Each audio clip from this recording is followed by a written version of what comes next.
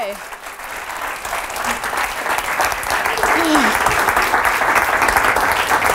How's it going, everyone? Oh, I'm so excited for this. So I am Stacey Wilson-Hunt. I work for New York Magazine and Vulture based here in Hollywood.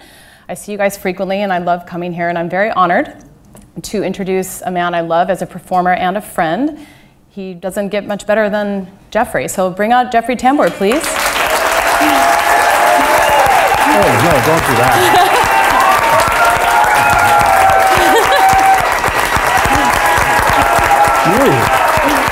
Thank you. I told you they were going to like you. That's very kind. Backstage, he said, "What if I'm terrible tonight?" And I said, "You wouldn't be Jeffrey if you didn't think something." Are you okay that I have my Dunkin' Donuts? I'm from New York. This is not a paid advertisement for Dunkin'. So you've been very well. Hello, by the way. Hello. It's good to see you again. Hello. So you've been very busy the last few months, to say the least. You had a memoir published, which I have here. Have you guys read this? It's amazing. Are you anybody? You got your third nomination, Emmy nomination for Transparent. Yes, very exciting. And you also earned a star on the Walk of Fame last week. Very exciting. So how does all this recognition feel after all these years of working so hard? Interesting you should say that. I'm the Jewish son of Russian-Hungarian parents. So my dad would always say, if anything, any Jews here? There are always a few in the audience, just a few. Yeah. My dad always would say, shh, shh, shh, don't say anything, don't say anything. And his constant lament was, don't celebrate, they'll take it away from you. And you have to understand the lineage and going back, and that they did take it away from you. You did not speak in the community. You did not speak outside the house. And so getting a star on the Hollywood Walk of Fame, I was perilous. And then I write a memoir, and it says I'm breaking every commandment in the thing, but it's very interesting. And what did you learn about yourself writing the book that surprised you? I asked Andrea Martin this question a few months ago. She had written a book, and I loved her response. She said, "I didn't realize how many problems I had until I actually sat down to write a book," which is very Andrea. What happened was once I dipped back into it, I started remembering. And I don't know if anybody's ever done that, but once you start pulling that chain, it comes, and it's very, very freeing, and a lot of memories, a lot of details, a lot of things. And I decided to go, not memoir, I decided to just do, it wasn't born on, it's almost thematic chapters, not so much chronology, which I thought was nice. It's very much written by an actor. It's very much written by a father and a husband and a citizen, and I tried to give it that, tried to say what it's like. And obviously we can't get into your life as a whole because we don't have time, but if you could... I know. we have so many things to get to. But you've intimated a little bit with sort of like the mood in your home was sort of, seemed like you have very supporting parents, very supportive parents, loving family. Did you read my book? I did. You got supportive out of that? I did. Did you read it front to back or back to front? Well, I like this quote. This is one of my favorite quotes. You said, "The great cellist Yo-Yo Ma once said that you have to have a fire in the belly to be an artist. Same goes for being an actor. It's not enough to just want to be an actor, you have to have the fire." And you said, "I loved my dad, but I was going to prove him wrong. I woke up each morning with a mission, with a fire in my belly." Yeah, so that's the, and you all know that the fire can, it's not always a nice ambient cloud. The fire can be, Fire burns, it's unpleasant sometimes. Right? Yeah, there was an act, I used to have a lisp, which I talk about in the book, and I had a bilateral lisp, and I talked like this. And yet I was doing Antony and Cleopatra at San Francisco State College, of all things. And I played a character named... Dersatis, and there was an actor named George Eby. Handsome, it was during the tie-dyed San Francisco sort of, thing. He was gorgeous, and he played Caesar, and he was saying, we were holding book, and he said, "Who art thou?" And my line was, Der Sathith I am called, I said. And he literally went, and Mr. Tyrrell, our teacher, was out there, and he went, like that. Aww. And I remember saying to myself, George Eby, I will take you down. So you never know, but you know, you never know where that fire will come. So that can be a mission statement every day, because it's not only George Eby, but all the doubters in your life. You go, well, we've never heard of him, so you win. Like, I've never heard of him. So you're saying revenge is the model? Not the revenge, but I remember my dad, you know, I was watching Jack Parr, that's how old I am, and we were all laughing and everything like that, and I said, I'm going to be on television. And I remember my dad going, oh, Bep. And he was a boxer, and he had a boxing ring, and he hit me on my, and I remember saying, you know, anyway, cut to, I was standing off stage, and they said, ladies and gentlemen, I was on The Tonight Show, welcome Jeffrey Tambor. And I think this is why God made a circle, right? You know, it's a thing. Yeah. Great. Are we clapping for God, circle? What are we exactly? Oh, I think what you're saying is resonating with everyone. I think that's what we're experiencing. So, you had such an interesting journey to Hollywood, and I just say Hollywood in terms of doing film and television. You had done obviously a lot of work before that. But your first on-screen appearance was in Kojak, playing a medical examiner in 1977. So I'm always amazed at how people land that first on-screen appearance. Did you have to audition to play this part? Were you an extra that they said? Yes, and there was a very famous, one of the doyens of casting, Alex, I can't remember. What? Alex Gordon, thank you. And you know, I went in and I read, and then many months later they called me. It was the coldest winter in New York, up by Grant's Tomb. Oh, I didn't have a stand-in. There was a camera malfunction, and when they said action, I think I was to Joan Hackett. I think I said. Anyway, it came out, all the muscles around my mouth had frozen. So basically, I was a talking anus. Probably like this. And my eyes were bulging, and that baby is out there on CBS right now. I mean, and they said, cut, print, moving on. And I remember saying, I have no idea what just happened. I am so beyond. I got on the F train to go home. I lived on Dean Street in Brooklyn. I cried and I cried. You lived on Dean Street? No, my daughter lived on Dean Street. Every author in the world lived on Dean Street. Jonathan Lethem lived on Dean Street. It's a good street. Good street, yeah. So an experience like that where you thought, you know, I've just ruined my chances, I was terrible, and yet they clearly called you back because you went on to, you know, appear in. Well, Kojak didn't call me back. Kojak didn't call you back, yeah. Yeah, there was no more talking anuses that season. So how do you move on from there? Did you just say, okay, I'm keep auditioning? They all know how you move on. You move on. You just go, gulp, lesson learned, walk, walk, walk, walk, walk. What's the lesson? Walk, walk, walk, walk, walk. And what do? You give up, and you just, you learn. And it's, you know, it's that, I mean, that's first audition in New York for a commercial where I walked in, and another doyen of commercial casting, and I said, I'm the father. And she goes, you're the waiter. I said, no, I'm the father.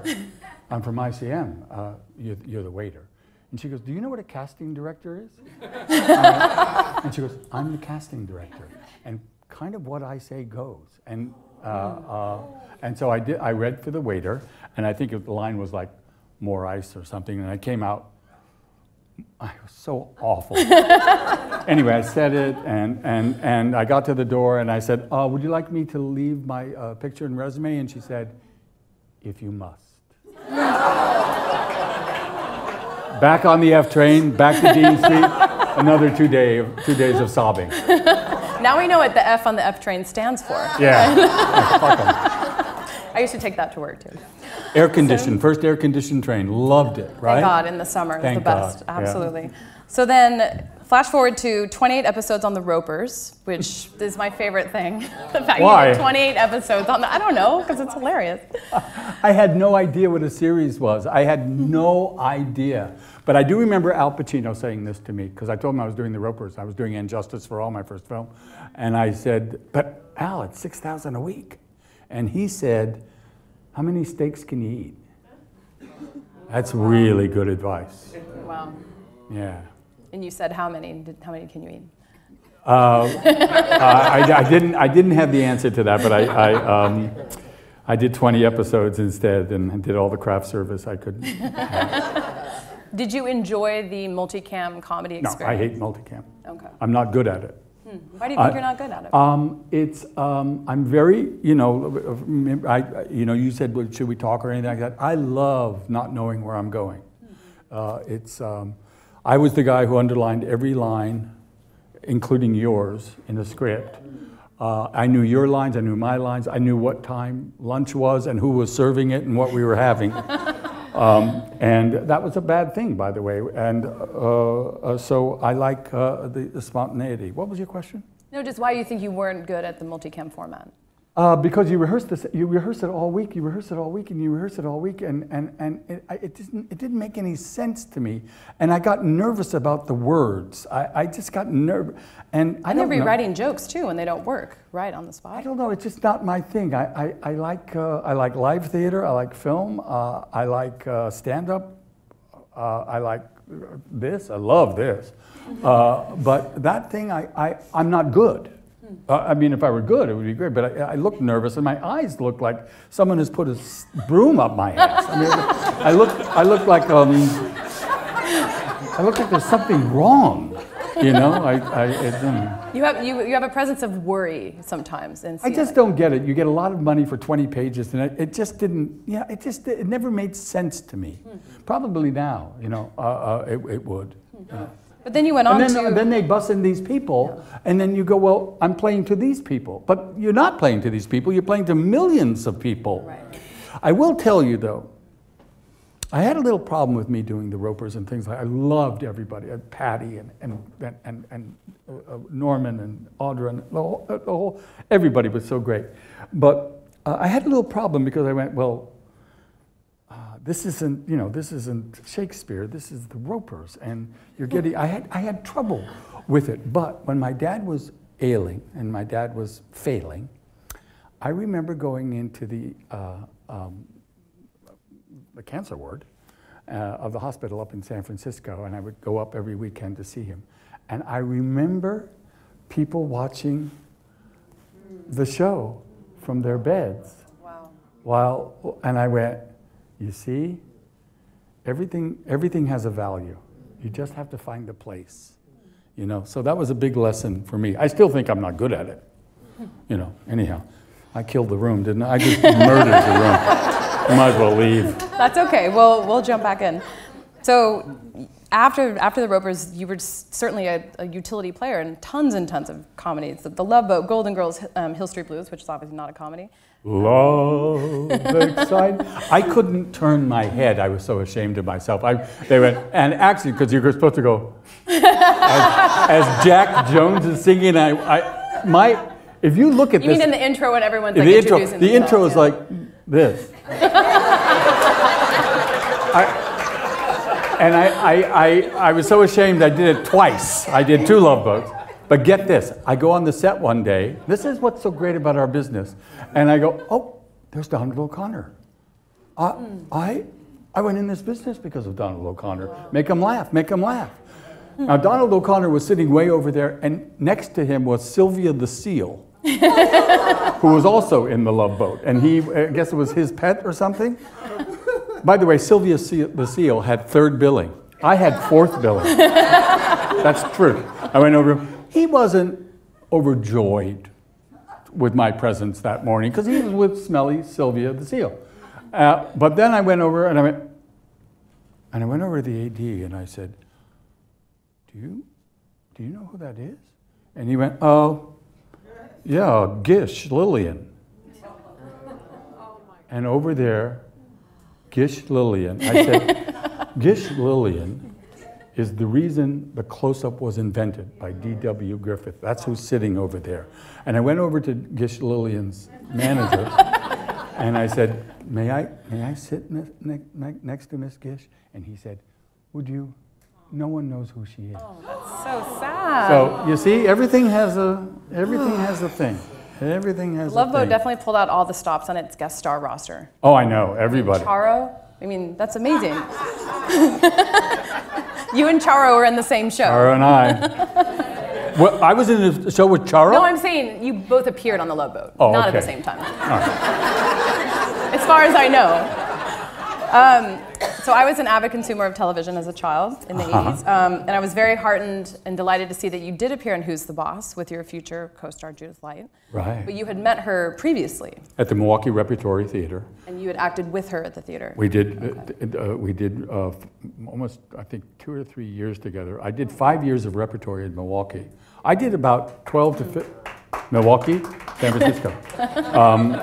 I loved doing that. When I graduated from college, there was a thing called the TCG. Do you remember that? Theater Communications Group. And I went to audition in Chicago, and the first one went terribly, but the second time I went, it went very well. And I worked for many years off that. I went to Louisville, I went to Seattle, I went to San Diego. I was all over the place, and I loved it. That was my school, basically. Doing repertory theater, real repertory theater, you know? I mean, in Detroit, we did a different play every night. Wow. For, 6, 8 months. And you really learn when you I remember our 12th night was a real stinker. It opened and it wasn't ready and to learn on your feet, it was one of the strongest shows I've ever been in by the time we closed, That was real education. So doing a show like The Ropers was certainly an adjustment after. You keep coming back to The Ropers. What's up? I just think it's wonderful. Well, here's the deal, and they can tell you, here's the deal. On your W-2 form as an actor, you write, no matter if it's The Ropers, or The Love Boat, or if it's The Tempest, you write, fall in love. That's our job as actors. And we love acting. The same as, I don't care, I'm a reader, I don't care what I read, I love reading. You understand? So the whole life between action and cut is a very interesting life. And we're very blessed to have that. The whole thing between, the greatest thing I ever heard, it was the first night in Seattle when he went, ladies and gentlemen, beginners please. Ladies and gentlemen, places. And I went, ladies and gentlemen, So that is the calling card, and I do love acting, and not a big fan of the business, but I do love acting. I love that, and I love actors. I want to say something, because it's come upon me recently. I went down to the Kirk Douglas Theater. I live in New York, but I'm spending a lot of time. Des Moines. I live in New York, but I'm spending a lot of time out here, luckily, because I've been very, very fortunate, very lucky. And I went and saw this play, Citizen, I think it came out of the Fountain Theater, and they were at the Center Theater Group. And I went, it's come upon me that there are so many actors who are so good. And there was not a red carpet to be seen in the vicinity, but there were these actors on the stage just slamming down. And you go to these you go to the Guthrie, and you see these productions of Mice and Men, and you go, my God, I can't do what that actor just did. And there are really, really good actors. And now what's happening, and I'm a small part of it, the revolution is back with this streaming. In acting class, remember, that's just some students here. I used to teach acting of it. When I grew up, it was, when I told Dad about Kojak, he said, what number? That's what he said. I said 2. He goes, oh good, we get 2. He meant channel 2, CBS. Right. He also said, try not to do too much on 4. Because that one, you know, the rabbit ears and the thing like that. But now, I left my kids at home, my four kids, and so I was just searching on streaming this sort of stuff. There's a revolution. When I was teaching, I remember there was pilot season. I hated teaching during pilot season because everyone would get crazy. Everyone would come in nuts. You know, I got an audition. Artists by night and pilots by day. One of our students became a pilot, right? Yeah. I said, why don't you become a pilot? And he did. And I hated that. But now it's such a wonderful time for actors. There's so much, it's a revolution. It is indeed. So I talked to you last week briefly, and I asked you if there was anything specific you wanted to address beyond what I would normally ask. What did I say? And you did reference an appearance on Tales from the Crypt, which I was unaware of, from 1990, in an episode called Dead Right, and opposite Demi Moore, which I used to watch that show, but I had not seen this episode.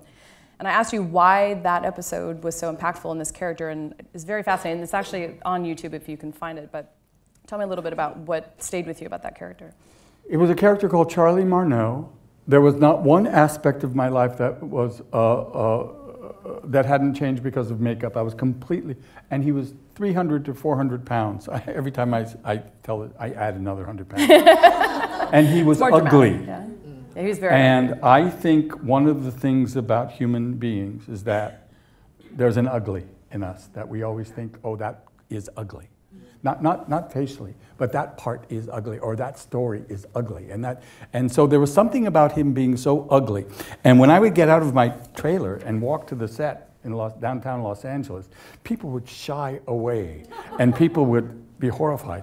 And there is something, I would say if there's one trait to my acting or my casting, is I love the underdog. If there's a contest, I'll always root for who's behind. And I love helping the other, you know, and so that became, I remember sobbing after they all cut, because I went, that was my first time in my acting life where I touched the ugly a little bit. And I've carried that character with me, because I think that's a part of living. Am I making any sense to you? Of course, yes. You know, and I think that's any writer, that's what the great actors, the real great actors are the ones who are not afraid to hit that undertow a little bit. And that's where I really, I hit it. It was the first time. I don't know why this came up, but when I was a young kid, I went over to my friend's house in San Francisco, and I guess her name was Carol or something like that, and her mother says, Carol, who's here? And Carol says, Jeffrey Tambor. Carol, come upstairs. Carol goes upstairs. Carol comes downstairs and says, you have to go. I said, why? She says, my mother said you're the people who killed Christ. How old were you? 10, 11. I walked home. This is the horrifying part of it. I walked home and we were sitting that night, and my parents were our second generation. You know, dad's Hungarian, mom's Russian. I mean, their heritage. And I told them the story, and I remember them, I'm here, and I remember them locking eyes. And that horror in their eyes. And that was a signal moment for me, because I went, you know. So you saw ugly very early on. I saw what otherizing can really do. You were one of few Jewish kids in your neighborhood. It wasn't. Oh, there wasn't a Jew for miles. Right. So you definitely felt on the outskirts of what kids would perceive as normalcy back then. Yeah, yeah. So anyway, to make a long story short, is that Charlie Marneau, that, you know, you're the people who killed God, got me in touch with, you know, with that. I think that's I don't know, I like protecting the other. Yes, I can see. So 1992 starts what you call the trifecta, which I think is funny. Larry Sanders, Arrested, and Transparent, which we'll get to those last two. I sure miss Gary Shandling. Yes. You know, it was about just Joe this Lewis, time last year, almost, or a little bit after. it's a year ago. June, I think. June. Right. Yeah. How did you feel that day? Because I remember I was at the Burbank airport flying to Seattle. Well, this is a little too So weird, sad. so to me to say it, because you're going to go, no, come on. But honestly, and you can ask my editor this, that was the day we started writing Gary. Wow. And she called me the next day and goes, you know what happened? You know when that happened and everything. Anyhow, I don't want. I sure missed him though at the Hollywood Walk of. Can I tell you a Gary thing? When I got the Golden Globe. You don't have to ask permission to tell. We're here to when hear I got your story. the Golden Globe, he texted me, and the text was, "I'm standing in my kitchen crying." Oh. He was the kindest. After he passed, everybody would come up to me and just say, you know, Gary helped me on this, on this and this and this and this and this and this. He helped everybody. He was kind of quietly sort of a good Samaritan. Yeah. I didn't know that about Oh him. my God! Yeah. I mean, he helped people in books. He helped people stand up. He helped people. He was behind the scenes, and and he led his own life. He didn't, I couldn't get him to guest star in anything I was doing. Yeah, he was something. If I can tell you just one thing that I learned, the thing about Gary is that he got me. And I think that's secret to this business. That if there's any secret to it all, is or one of the secrets, be with people who get you. And because I remember as a young actor, I always tried to get the person who didn't get me to get me. And guess what? You can't. You can't. And I would always be on that commercial set where people were going like that, and the one guy like this, who voted against you. And I spent my whole day trying to please that son of a bitch. And you have to work with people who get you and whom you get, and put those other people on a shelf and take them down for Hanukkah and Thanksgiving. And that's it. It's a big lesson. It took me years to learn that. It's a great lesson. Yeah. What did you learn specifically about comedy from Gary that you didn't know before? Because the show was obviously so strange. He took me to school on, there was a show within a show. Right. Like the Tonight Show. And I was the kid who over-prepared. I was the kid who, in school at San Francisco State, I underlined every line in the book. So basically, when I studied for my midterm, I had to read the book again. And he took me aside and said, now look, you can't prepare this. I don't want it to be prepared. Let it happen. And he did a magic thing every night. Every night we did the show. He would arrange all the cue cards, and it was the same guy who wrote the cue cards who did Johnny Carson. It was Johnny Carson's cue card guy. And he wrote them, and he would go like this. He would go.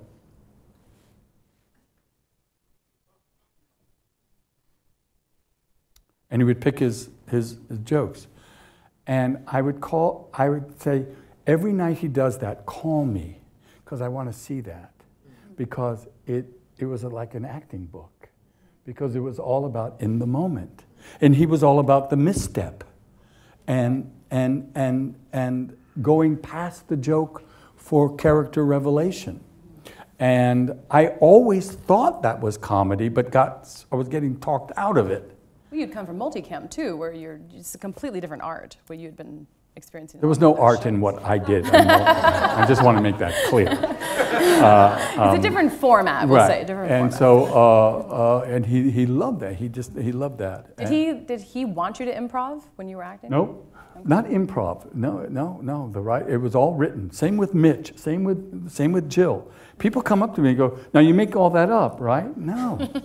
That's why the art is. But what's interesting with that trifecta is all three of those people believe in the moment and believe in, and I say this in the most artistic way, play. You come to play. You come to interact. All the mistakes are right, all the things and especially Transparent is a set that I've never encountered. It is the safest set I've ever been on. Well, you've been there. Yes. And it's amazing. It's amazing. Let's put a pin in Transparent for a sec. We're going to come back to it. I don't know why my feelings just got hurt, but that's okay. No, because we have so much of that to talk about. But it was very funny. Last month, we did a panel at Outfest, and Jill revealed that she'd written a spec script for Larry Sanders that centered on Hank selling lotions. I know. So this is 25 years ago that she was writing a spec script for your character, and now let's talk about full circle. So that was my favorite thing I learned that day. So Arrested Development, 2003, a very odd show. A very odd show for network television. I remember exactly when it premiered. I was like, what is this weird format and this Ron Howard's voice, and what is this? It was such an odd show. And I did struggle to sort of find its footing at first. When you first read the pilot, Mitch, I assume, sent you the pilot. No. How did you get the pilot? No, very few people know this story. I was doing a film called Hellboy. I was in Prague. I came back. I had a European phone, and I checked my American phone and getting off the went, hiya, pal. Hey, what are you doing Monday? Can you come down and help us out and maybe play the father of this family? This guy named George Sr. I was a day player. Right. And I actually had a pilot for channel number 2, Channel 2. That was about, Leslie's here, about a dentist or something. I mean, even they were saying this won't go. As we were filming it, they said, this won't go.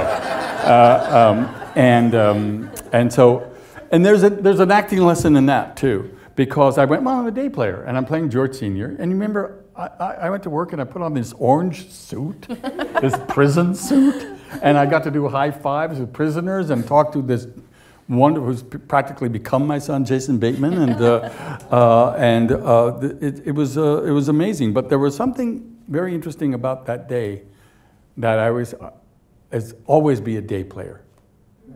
Always be a day player, because when you have a long contract, you won't be as, you go, at the end of the day, I'm going home.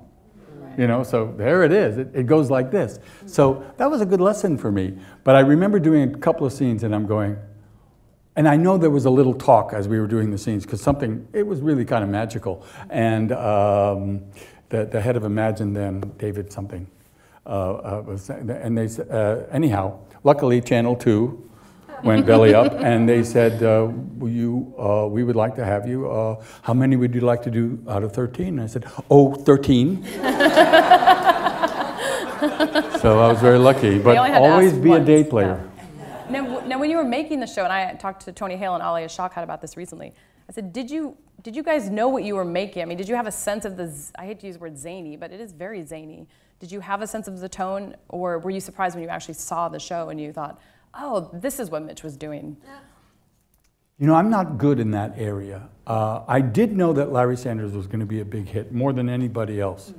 Arrested, I just went, I remember going, Tony Hale. That is the funniest person I have ever seen.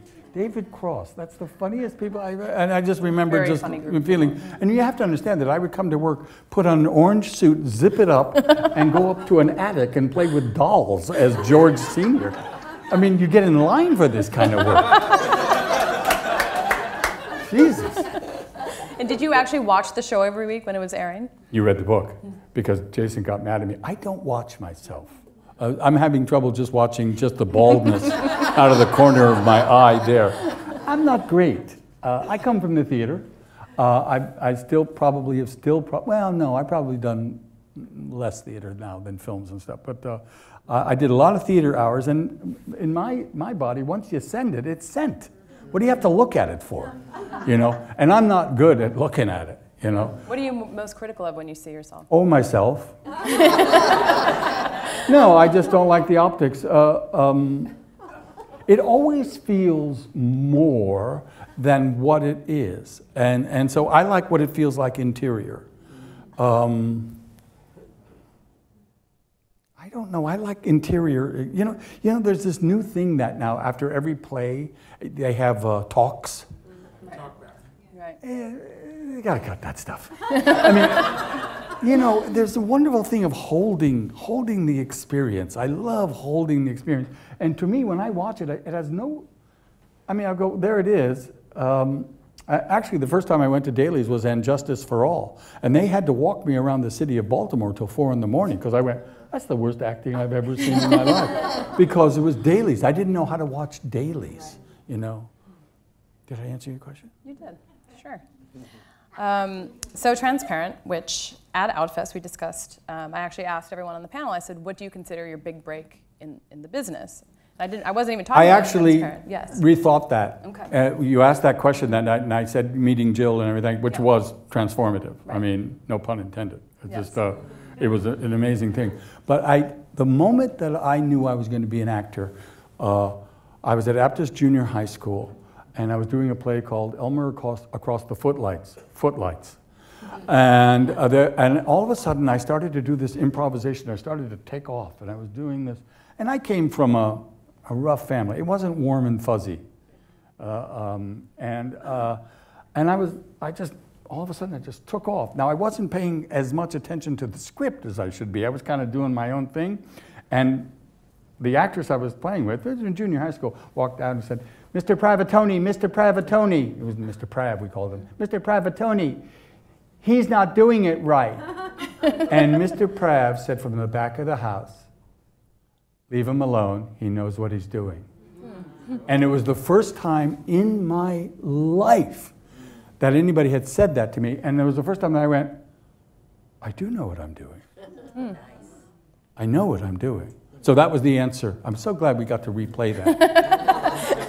Did you actually think about that, like in the last month? You sort of reevaluating? I replay everything. Okay. But what you had said at the time was, and obviously it still holds true, is that the show was a watershed moment for you in terms of... Leslie Siebert, yes. Joni Burstein, who are here tonight. His power team is here. Power team, Team Tambor. Leslie said, game changer. She's only said that twice. You know, and the other one was that porn thing we did? No, was Arrested. And so read it.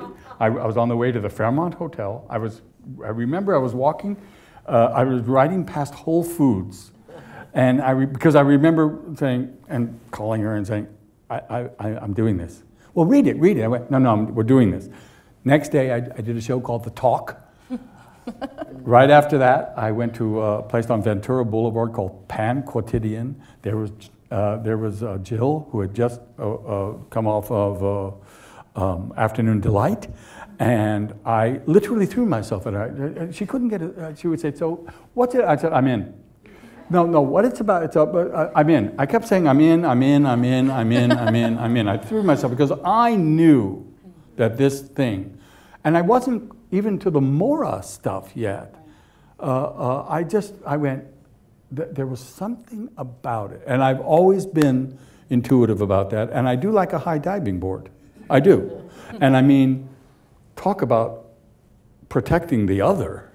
Holy moly. And I just went, I had the same thing when I met Hank. I had the same thing when I met Mora. I went, there's my friend. There she is. I knew that, you know.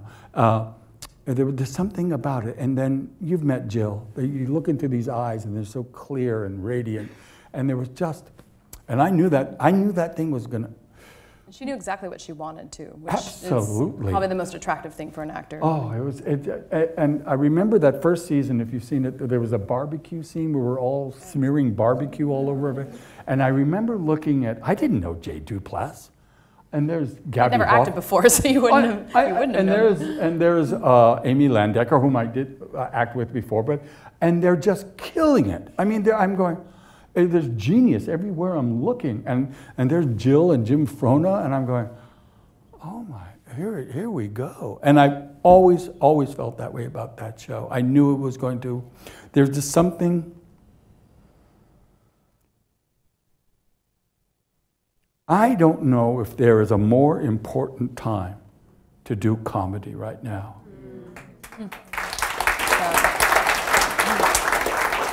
Comedy that exposes and heals.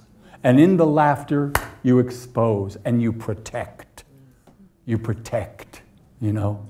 And I can't think, I think Aristophanes was more important than Sophocles. Because in Lysistrata, Aristophanes is, I mean, very few of us have fucked our mothers. So that's Sophocles. Or is that Aeschylus? I know who it's Oedipus. Is that Sophocles? Thank you. But all of us know what it is to go to war. And Aristophanes wrote Lysistrata about that. And so I think that, I don't mean to sound all puffy, but I think, I mean, it's like a mission statement to go to work on Transparent. It's just like, take that, you know? Especially now with the transgender military nonsense and things like that. Just expose, expose, expose, you know? And what's wonderful about Jill is she doesn't go like that. But lives are being led. I told you about the executive that came up to me on the airplane? No, I don't think so. This guy was all Xenia. I was in, you know, in business or first or wherever I was, and the guy, he just all the hair and the cufflinks and the shoes and the CEO, you know, he went, you, right there, you, hold it, right there. I went, here it is, I'm gonna get it. I'm gonna get it. And I have gotten it a bit, you know. Here he comes, and he grabbed me. People, he grabbed me, he says, thank you. Thank you for teaching me something I had no idea about. Wow. Now that's powerful. Wow. And that's what goes.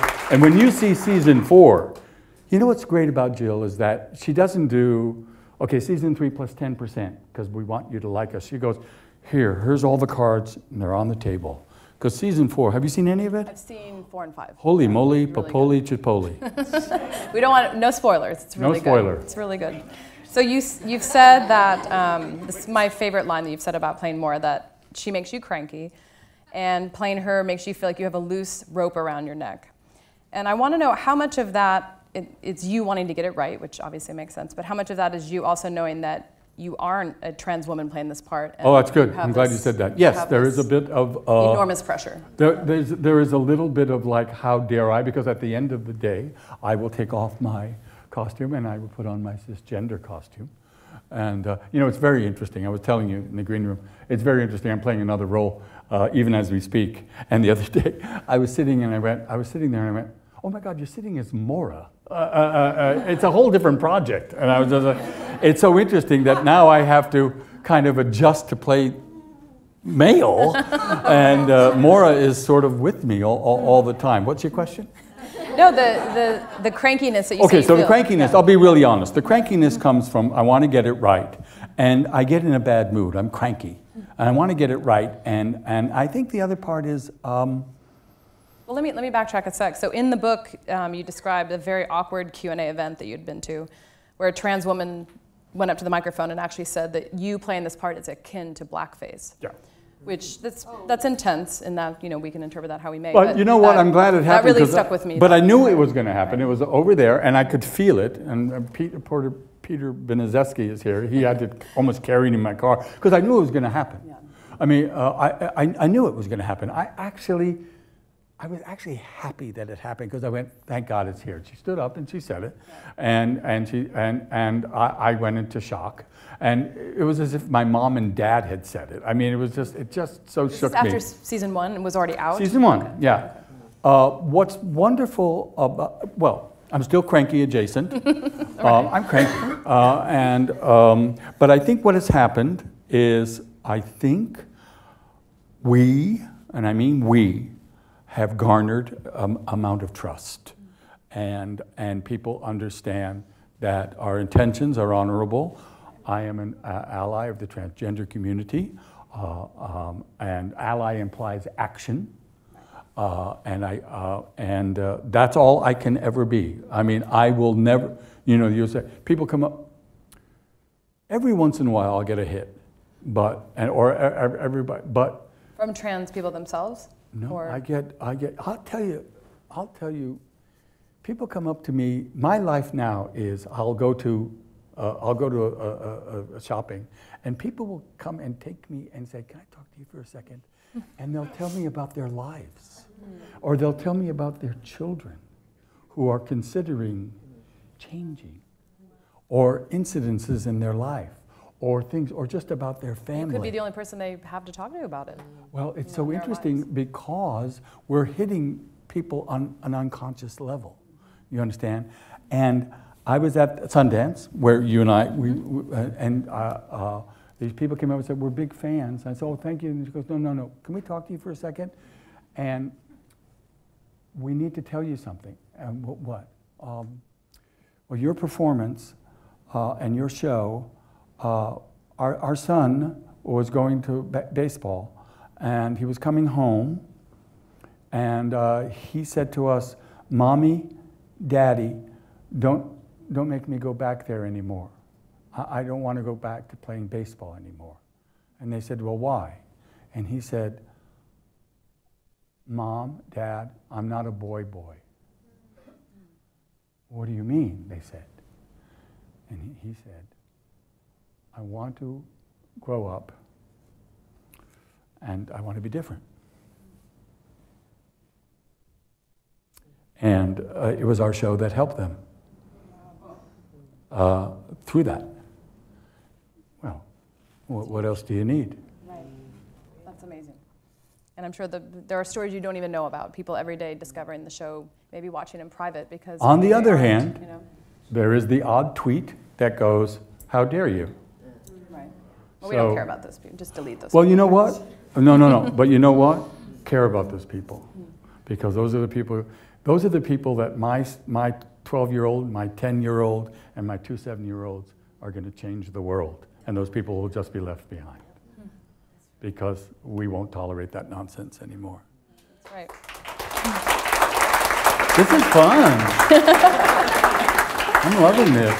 So actually, I'm trying to remember the singer that they said it's Katy Perry. Mommy, Daddy. Thank you. Who was that? Dad. Hi. Oh, hi. I have to talk to you about something. Mom, Dad, I want to grow up and be like Katy Perry. Oh, wow. That's what was so killer. That's amazing, isn't it? And obviously, Maura is very much in your bones and in your muscles and in your brain. I think she's changed me. I think she's made me. You just took my question. I was going to ask how she changed you. We're not getting along tonight. No, you're just too good at anticipating all my questions. Go ahead. No, but how has she changed you as a person, but also how has she changed the work that you want to do? I mean, do you see everything through a more strict lens of, is this an important part? And why do I want to take this? And if I do this, what am I getting out of this? I mean, is she kind of whispering in your ear? Yeah. I mean, I think I've noticed that my humor has become different. I've noticed that my word power has become different. I think I'm a better daddy. I think I'm a better actor. I think she raised the stakes on it, that I had to kind of get better. I mean, she kind of had to say, come on, come along. Let's go. Let's ante up. Give it, you know, not, there are 10 fingers on these hands, not just one finger. Let's go. And so, and it's everything I thought acting would be. And I think acting is you have to be bothered. To really act, you have to be, it has to bother you. And she bothers me. Well, she makes you cranky, so that's obviously. She makes me cranky. Right. She can't find home base. And there's another part that I know more than anybody else, more than Jill, more than anybody else. She's 70. And she has found her authenticity at a later age. And that's an interesting, and I've had women of age come and talk to me about that and how much they appreciate that.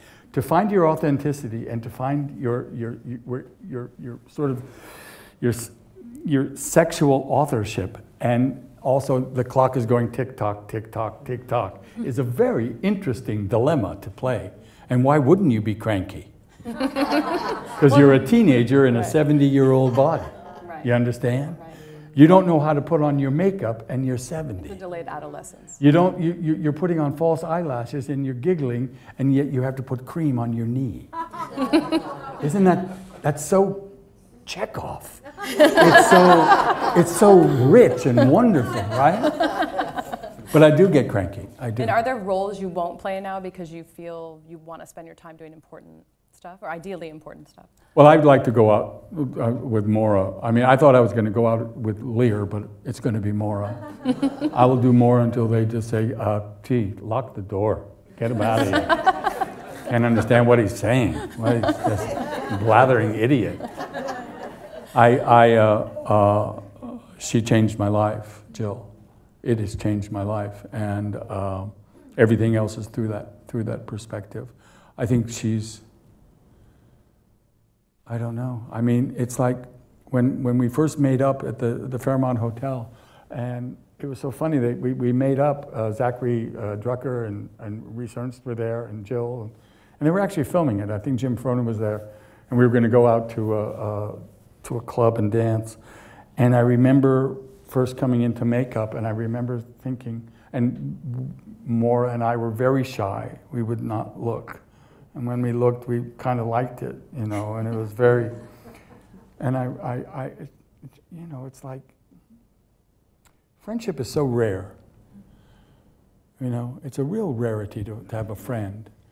But when you have a friend that's a character sort of summoning you, you know, she's much farther along than I am. And so she's sort of coaching, it sounded like a life coach, like, let's get going. Right. And so that night was really an interesting night. And that was the first night you went out in public as Maura. Yeah, and we went to the Oxwood to dance. And that was very interesting. And then I went to Gelson's. Ultimate test to go to the grocery next store, trip, right? and I dressed up, and I went, and we went down Zachary just left me alone, and I wanted to go shopping as Maura. I know that sounds real actory and actor class, but I do teach that, and so let's find out what Maura would buy and everything, and Maura was overdressed, which I think she would overdress for Gelson's, to the salad bar, you know, and eating the feta, you know. And I remember walking down this aisle, and this one guy looked at me. And I don't know if he recognized me as Jeffrey Tambor dressed up as Maura. I don't know whether he recognized Maura. I don't know what it was, but the look on his face was so evil. It was a smile, but it was not a friendly smile. And I remember saying, take that to the bank. Whatever that was, whatever that look is. And it wasn't clocking. It wasn't that. It was evil. But then we went outside and we sat at the table, and Zachary said, go sit over there. And there was somebody already there. It was a man who was texting. I'm like, she sit over there. And we sat and we ate our chicken salad. And he was texting. He looked up, looked at me, and looked up and did his texting. And he went, okay, well, have a nice day, ladies. And he left, and we high-fived. We were just like, it was great. Ultimate compliment. Yeah, yeah. So we have a lot of great audience questions. I want to make sure we get to them. Okay. Okay, you're going to have to wait and hear these questions before you offer answers, Jeffrey. Okay. This first one's from Suzanne Wong, and she says, you are a magnificent acting teacher, which I know firsthand as a former student. Hi, Suzanne. Where are you? Where are you? There she is, kind of in the back. What have you learned about acting from your experience teaching actors? It's a great question. Oh, you know, I said this at when they gave me the star. There were a few actors there, and I just said, the irony is you guys thought I was teaching you, but you were teaching me, and I have carried those lessons and those scenes and our missteps and our solving problems together have been in my back pocket all the way, and that's the truth. Every teacher in this room knows that, is that you're always learning from your students. And your words of advice are always coming from your students. So I'm glad we rehearsed this, you and I, just now. Nice It felt to see very you. natural. I would have never known. Wonderful actress, by the way, and wonderful stand-up comedian. Tammy Taylor, who has my favorite name of any Tammy attendee Taylor. at these events. Friday Night Lights in the house. Hi. Hi, Tammy. Tammy says, my first boyfriend back in '75 is a trans woman today.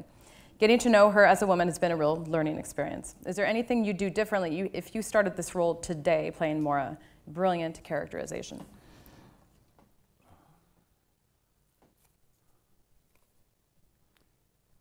The irony is, what has happened in 4 years, I think it would be a misstep for me to take on this role right now. And honestly, the optics of you playing this part. not the optics, Oh. just the justice of it. And let's say I'm a good actor. Let's say I'm an 8. There are 8s around. But you know what? I'll take a 6. You understand? I think it's time to be affirmative in our casting. So that's what I've learned.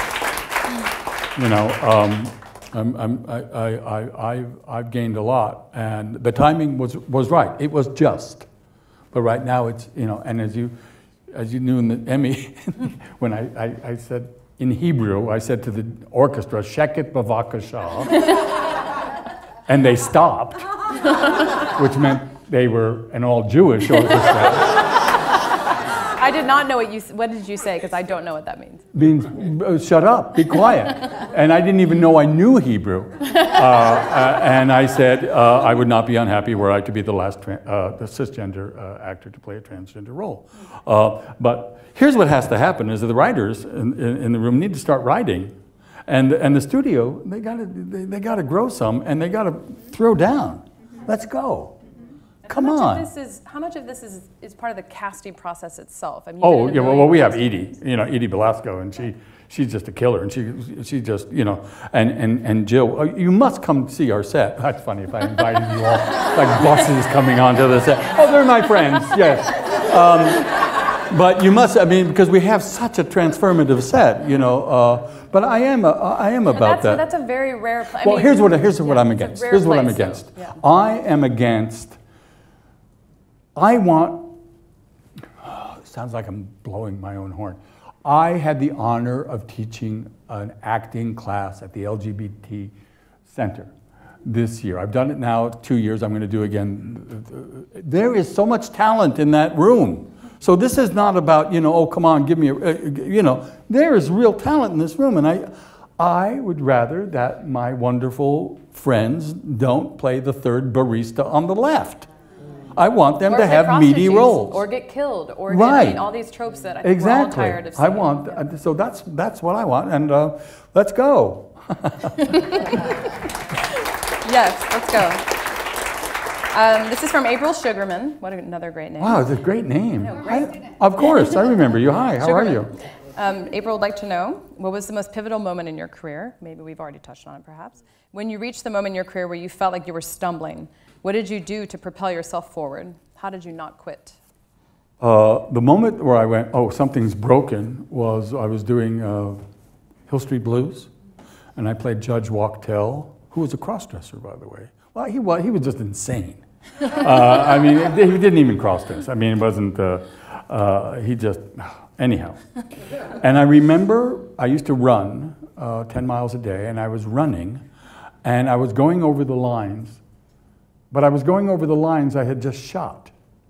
And I stopped and I went, oh, you're broken. You can't, I know it sounds small, but I went, you cannot lead your life this way. You cannot. Is that because you were obsessing about what you had just shot? Absolutely. Okay. And it's just that thing. And I went, you have to change your way. And that's when Gary came along. And said, you not only have to change your way, change your way.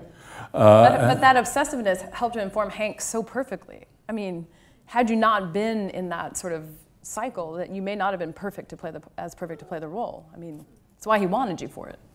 Well, yeah, I also, in the audition, had a moment where Gary read with me and Francine Maisler was videotaping it. And there was a moment where Gary's character was to leave the room and I was supposed to say something, but instead during the audition I picked up a couch, and picked it up and I put it in the doorway to stop him. And he stopped and he looked at Francine Maisler and I was cast. Because you were the strongest person who had But later that day I called him around 4 or 5 o'clock and I called him at the gym and they put me through and I went, I need to play this role. And you know, he was still out of breath. And I said, I know it sounds weird, but I need to play this role. I have to play Hank. And I said, I don't make calls like this. I never done this. And he said, no, but Hank would. So always bother people. Oh, I'm a big one, right? I'm a big one. People don't know If you don't go like this, people won't know. You have to bother. Except after tonight, don't bother him. Yeah, don't bother me. Yeah. He needs to get home, so he does not have enough time for that. This is a question from Shane, a very specific question, which I love. Shane asks, what did you learn working with Anthony Hopkins on Meet Joe Black? Is this Shane Edelman? No, it's me. Oh, hi.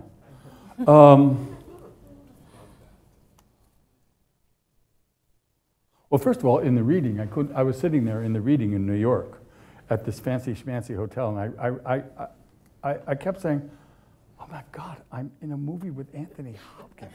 That was the first thing.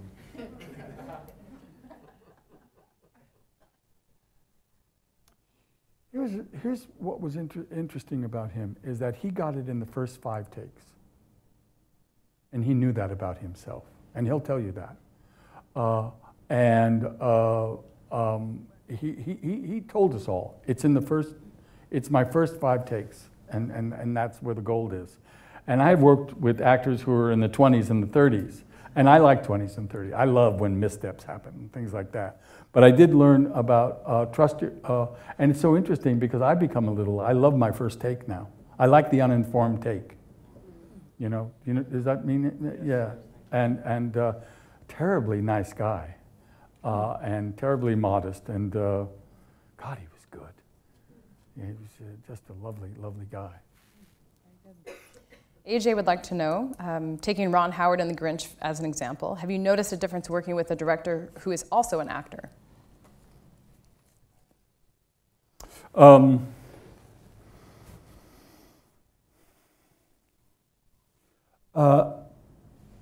Ron is truly one of the, I don't know why it went right to it, but Ron loves actors so much that, did anybody ever see The Grinch? Mm-hmm. Well, you know, Ron came on the set one day dressed as the Grinch. That's 4 hours of makeup in. Oh my God. And I think he did that for Jim. I think he did that to support Jim. Was that a hard shoot because of all the moving parts and everything?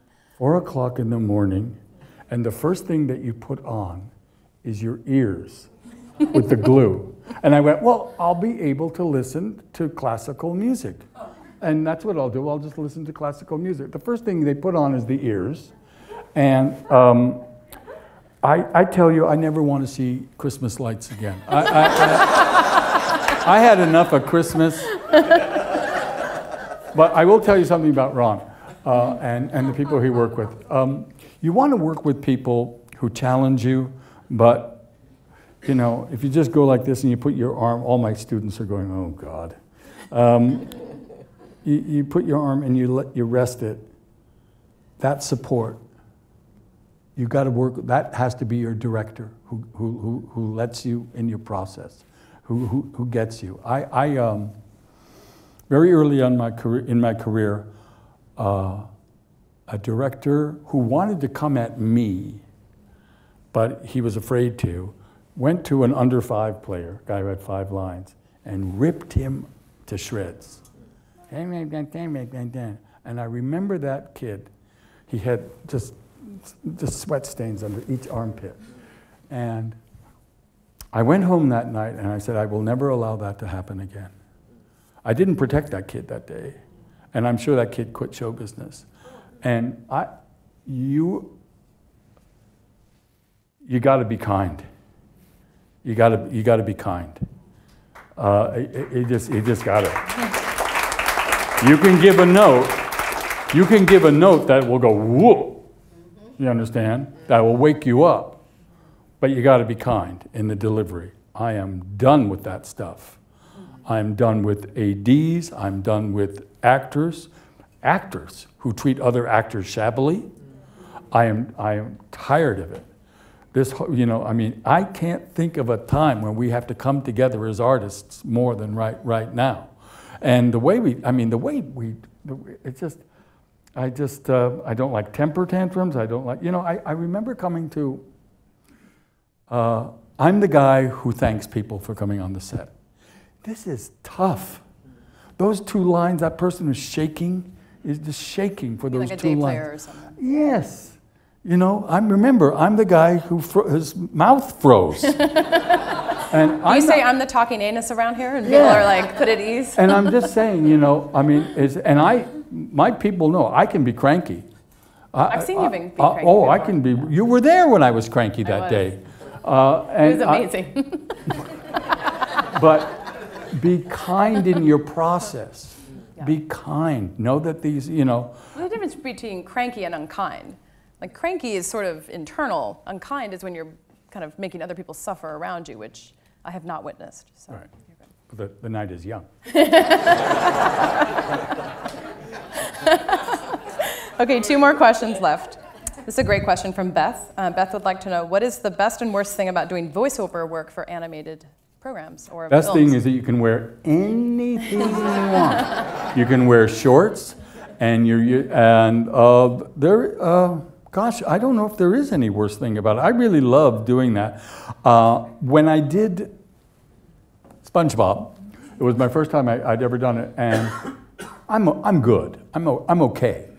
But those guys, I remember they were doing like riffs between takes, and they could do like doors and seats and lights and things like that. They were brilliant. So that's there are some real artists out there. But I love voiceover work, and you know, it's just fun to sit with your kids at the Saturday Theater in New York, you know, at Ridgefield, and just sit there, and the Trolls, you know, preview comes on, and my son Eli goes, "Is that you?" I go, "Yep."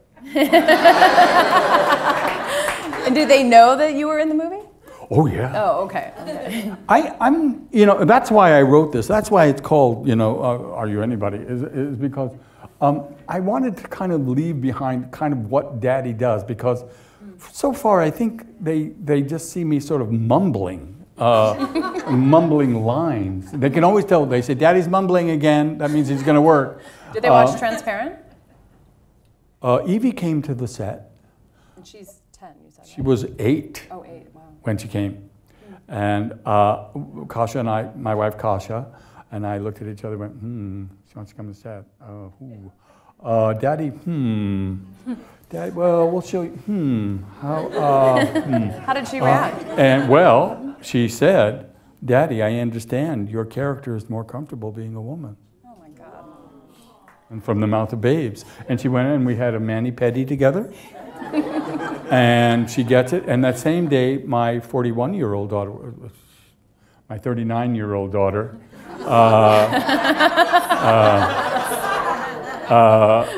came to the set, and she turned to me and said, and she's tough. She's a professor of European literature, and she's toughy. And she said, "I am so proud of you." And then she said, and I not to offend, but you're pretty. And I just burst into tears, you know. So my 2 girls came to the set. You know, it's funny. I grew up in a, but I always remember. I always associate. Remember, we always had food in the acting class, and I was always say, "Someone bring food during the intermission," and I so associate acting and the kitchen together, because I would go to my grandmother's, and all the women would sit together and talk, and I would sit with them. I would much rather sit with them than sit with the men who were doing the sports and I love sports and things like that. But what the women were talking about was much more interesting to me, even then. So I think Maura was in the works all the way. I've always been more comfortable around women. You had your feelers up at that point. I don't know what it was, but I think one of the things I've learned, let's see if I can articulate this, is that I think a great deal of being male and a great deal of being female is also performance. I know there's also the whole, you know, the biology, I get that.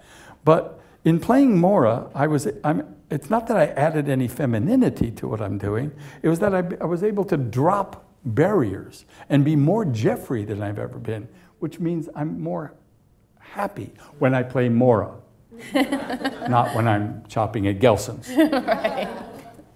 And this is an apropos final question. Grace would like to know, well, first she says, "You were my teacher for 3 years at the Beverly Hills Playhouse." Shen. Hi. Grace Shen. In the late 90s. And she says, "You were an amazing teacher. What would you tell your younger self if you could give him advice? That's a great question. Well, first of all, there are no errors. That's the thing. I mean, I'm as happy, doing, there are no errors.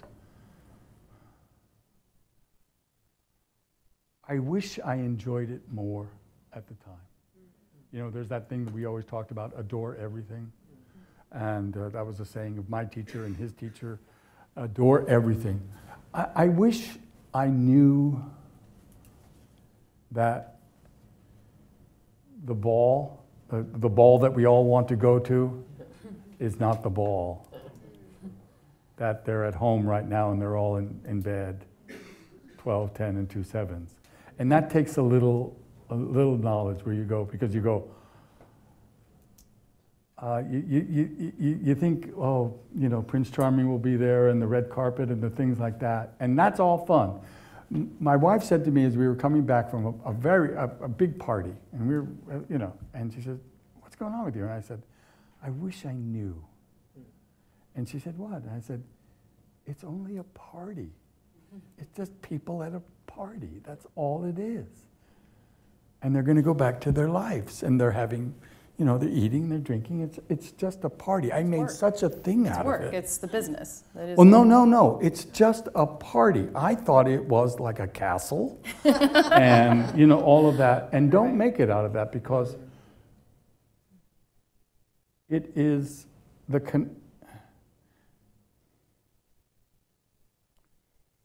in Howard's End, the last words are connect, only connect. And that's it. You know that thing when you go to the theater and the lights go to half and then they go out? That's it. When we all go, I'm going to learn a lesson that's going to help me get through the night. And that's what it is. Love one another. Auden said, love one another or die. And that is it. And that's in our acting. And that was too late. I got that too late. I worried about the, you know, how about take 3? It's not take 3. It's not. Does that make any sense? Yeah. Adore everything. You know, I got $55 a week at Wayne State University doing repertory theater. I worked myself to the bone. And I didn't know that I was the happiest actor going. You understand? $55 a week. And my God, I walked on, you know, I walked on once in the wrong costume, in the wrong play. I walked on, my review for Caliban, I had all these beads on my thing. I thought I was great as Caliban. And I put chlorophyll on my tongue, so I had this green tongue. Jay Carr in the Detroit News said, Jeffrey Tambor's Caliban is a beaded bag gone wrong.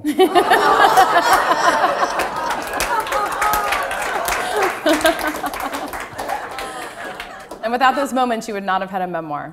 So, that's right. So if it had gone swimmingly from day one, we George Eby, Jay Carr, here we are. Well, thank you, sir. I think we all learned a lot really tonight. enjoyed this. Thank you. Thank you for coming. Have fun.